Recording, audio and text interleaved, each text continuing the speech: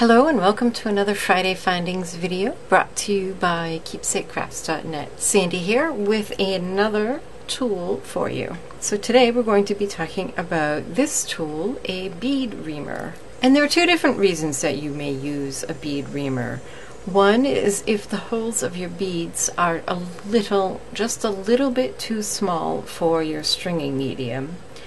The more common use that I have for a bead reamer is for lampwork glass and ceramic beads where the edges aren't finished well.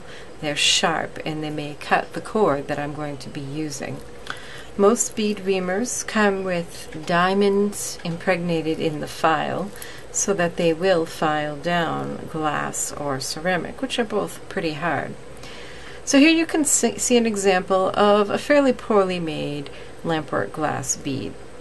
Lampwork beads should have holes with nice little dimples like this one that they go in. They're smoother for the stringing medium, and also spacer beads sit in there nicely. But this one isn't very well made. It's kind of wonky, but say you still wanted to use it. You could use your file and go in there, and you just have to take your time. You're not going to be able to get it all down at once. And so you just take your time and file away until the edges are smooth. And sometimes with ceramic beads also there can be rough edges, like with this one. On this one I might actually use this shape tip. This particular bead reamer comes with these 3 different shapes. So this shape might be good to get in there. And again, I would attach it the way this works. It has a collet that you unscrew and then you can attach any of the tips that you want. But you can just use whatever size or shape seems appropriate.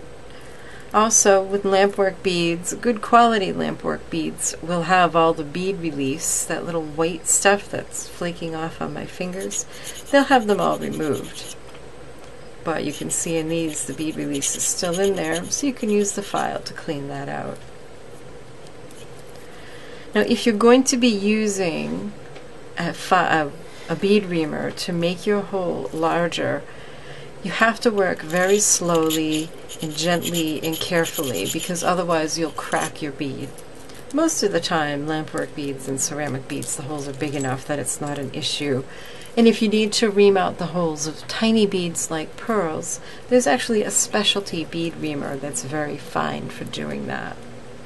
So anytime you need to smooth down or ever so slightly enlarge a hole for your beads, a bead reamer is your go-to tool. Thanks so much for watching. If you enjoyed this video, please make sure you've subscribed to this YouTube channel so you'll see more like it. You can follow me on Facebook, Pinterest, Instagram, and on my blog. Happy creating. Bye-bye.